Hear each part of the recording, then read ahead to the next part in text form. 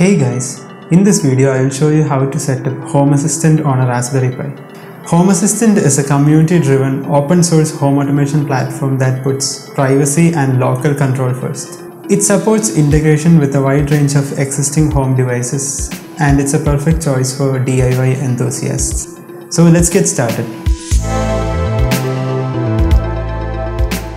For this you will need a Raspberry Pi 3 or later, an SD card of at least 16 GB, an SD card reader, a power supply for your Raspberry Pi, and an Ethernet cable. Home Assistant also works with Wi-Fi, but using an Ethernet cable is much more reliable. So first you will need to download the operating system image from this website.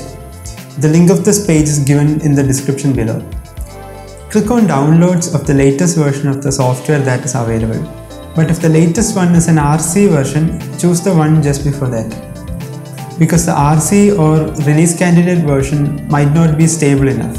Choose the .image.xz file that corresponds to your Raspberry Pi model. If you have a Raspberry Pi 3 or 4, you will notice that there are two .xz files. Choose the one with the -64 in the file name. That corresponds to the 64-bit version of the operating system. Then go to Google and search for Balena HR. Go to the first result you get and click on download. We will be using this software to flash the operating system onto the SD card. Once that's done, open Balena HR and click Flash from File and select the image file which we just downloaded. Then insert your SD card into the computer and click on Select Target. Then select your SD card from the list. Make sure that you select the right SD card since it will format all the data that is already in it. Then click Flash. After the flashing is complete, you can remove your SD card from the computer. So after flashing the SD card, now you can insert the card into your Raspberry Pi, plug in the Ethernet cable and power up the Raspberry Pi.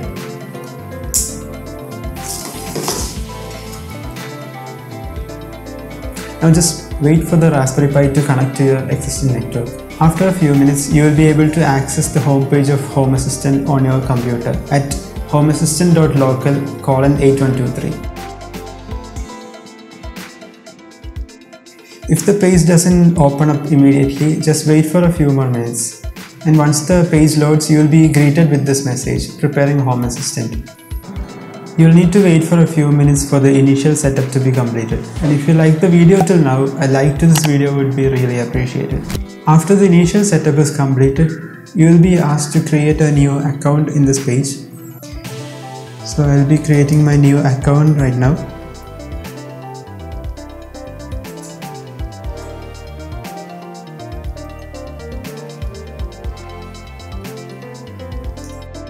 And once that's done, you can give a name to your Home Assistant installation and set your location and time zone.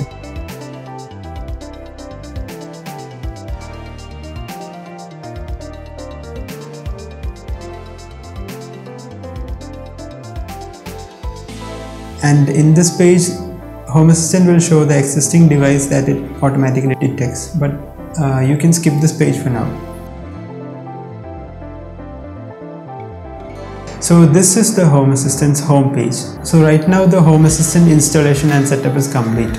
But right now we are going to install a few add-ons which will be very useful in the future for configuring your Home Assistant. So for that you will need to go into Supervisor and click on Add-on Store.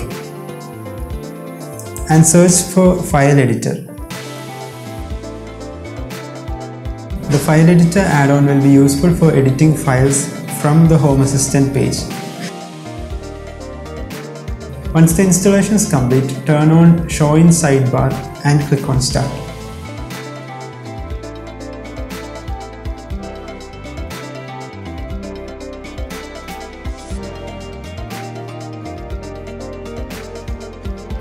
Here you can select the file which you want to edit. The configuration.yaml is the configuration file which we'll be using frequently in the future videos.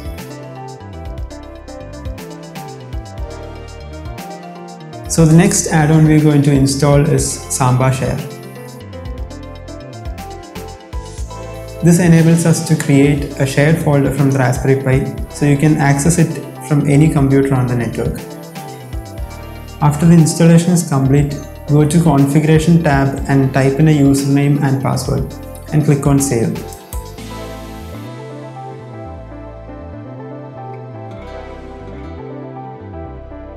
Then go back to Info and click on Start. And you can use Samba Share to copy files into the Raspberry Pi or edit the configuration files from here. If you are on Windows, to access the shared folder, go to your File Explorer and type in / your IP address. You will be asked to log in. Just enter the username and password which we just configured.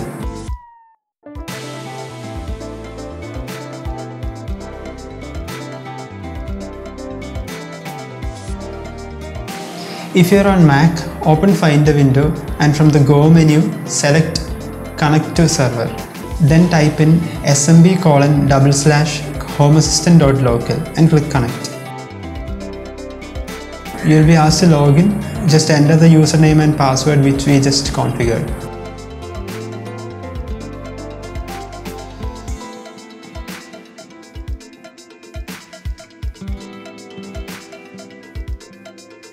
So these are the two main add-ons that are very useful for a Home Assistant installation. I guess this video was helpful for you guys, and don't forget to hit the like button if this video was helpful.